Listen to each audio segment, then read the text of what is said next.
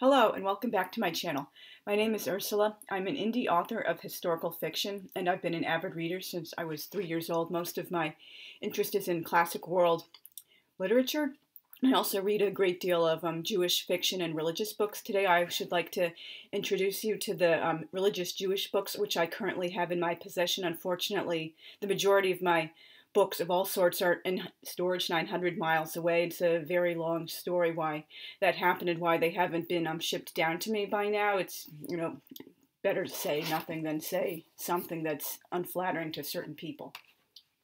And then the books in storage include the Gunter Plaut Humash from the Reform Movement. I was originally involved in the Reform Movement when I started going to synagogue at 18 years old. The late Rabbi Jonathan Sachs commentary on the Torah, like an old book of Samuel, the little booklet for the Birkat HaHama, the Blessing of the Sun, which is a mitzvah that takes place every 28 years. A bunch of starter books for learning Hebrew I got when I was 18 years old, and a bencher, the little book for Grace After Meals. So a lot of books I really miss, including all, like, for example, all my Hermann Hesse novels and most of my, probably all my Russian literature, all sorts of books I really miss. I hope they can come to me soon. So let's get on with the vlog. So this is my Siddur, or sometimes it's pronounced Siddur. I bought this in a March 2017 trip to Crown Heights, Brooklyn. Originally, I was more interested in a larger sized prayer book in teal, but unfortunately that was in Hebrew only, and I can't read Hebrew very well except for like basic prayer book Hebrew, and I found this at another store. They also had prayer books in like light purple and pink, but those colors were too girly for me. I'm a proud tomboy, so and this was, I love the color purple, and it has like basically pretty much everything you could want in it. The prayers for Shabbos and holidays, little like some Torah readings in the back, customs, laws, and things. I personally am not Lubavitch, but I have like davened, prayed at many Lubavitch services in the past, and I straddle the fence between conservative and orthodoxy, and it's very useful to have your own prayer book. Now this this was a present from one of my professors when I was thinking about possibly becoming a teacher, and I was studying early childhood education. I guess I must have mentioned being Jewish in some of the papers I wrote. She was really impressed with like everything I wrote. She could see I was a very good writer, and she realized, still waters run deep. You know what they say about those quiet ones, and I guess she had gotten this from someone and realized I could get better use out of it than she would, because she herself wasn't Jewish. Now this is really good I actually forgot I had this book, and it's a commentary on the Parsha, the weekly Torah portion, through women's eyes, because obviously traditionally only men did commentaries, or people only considered what the men of the Torah were thinking about or doing, and it has like insights from various women in the Bible and in the Talmud, like Hagar, Sarah, Rachel, Leah, and it provides like appellations. Everybody like Mother Rachel, Beruria, the scholar, Dinah, the wounded one, Mother Sarah.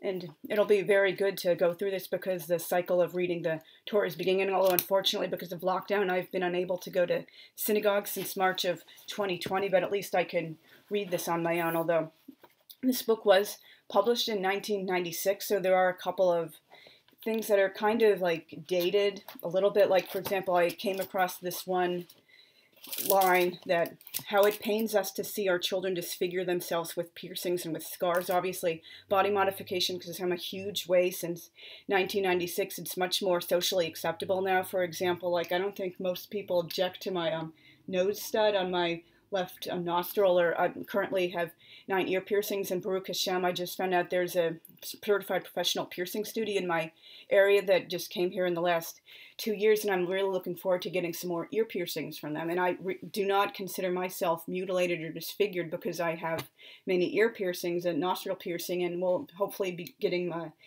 navel piercing redone soon. So if you think body modifications are disgusting, what are you doing here? Get off my channel if you think I'm disgusting. And then next I have a book of Tehillim, Psalms, as Christians would call a Psalter. This was also a present to me at the end of summer camp. The first year I was working at Camp Gan Israel. It's a Lubavitch day camp for about ages 3 to 12. The Rebbitzin, who was the co-director of the camp at that time, gave it to me as at the end of the summer party that we have. She was, very pleased with all the work I did. And at the camp, they called me by my Hebrew name is Hannah Esther Daphne, but they called me Hannah Esther at that camp. Oh, and by the way, I wrote my name in Hebrew at the beginning of my siddur, because you can see, unfortunately, I never learned how to read or write Hebrew cursive, which is kind of ironic because the majority of my handwriting in English and in Russian is in cursive. But hopefully, I will have to learn, obviously, Hebrew cursive when I make Aliyah, because that's just how adults write, or just everybody writes in Israel. And there's lots of traditions about saying the Psalms, what you should say when, or for what occasions, or Psalms corresponding to the letters in your name. You can look that up if you want some more information about that. And I also have Psalm 116 has been particularly dear to me since my car accident. I can really relate to the lines like, the cords of death encompassed me, the grave held me in its grip, because I really did believe I was about to die at the age of 23 when I was run over by that car. Now this is a Haggadah, the book you use for the Passover Seder. I bought this, I believe it was in Svat, Israel in 2010 on my third and current most recent trip to Israel. At the time I was involved in a relationship with someone whom I was later supposedly engaged to. That's a long weird story in it, but anyway, I assumed we would be using this at our coming family and Seders, and there's lots of space to write like who was at the Seder and what year, and there's all beautiful artwork and historical artifacts and photographs like from Shoah survivors, early Olim immigrants to the land of Israel, and it spotlights people who came from all over the world back to our indigenous homeland, because the Jewish people are an ethno-religious group. We are indigenous to the land of Judea, contrary to what people on the extreme far left have been slandering and lying about us. And it shows that Jews came from all over the world. We didn't just magically originate out of nowhere in 19th century Eastern Europe, believe it or not. And so I have a lot of wonderful pictures, as I said, just really telling a wonderful story about how these people had this longing to return to our ancient homeland and, make a home there and start life there in the world's only majority Jewish nation state.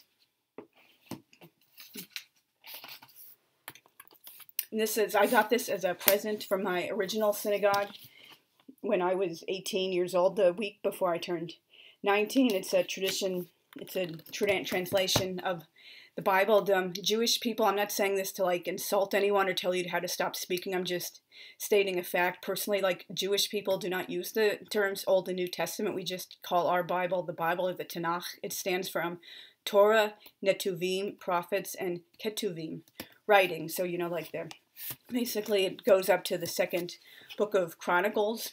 We call the Christian Bible just like the Christian Bible, or more specifically the Gospels, or specific books of it.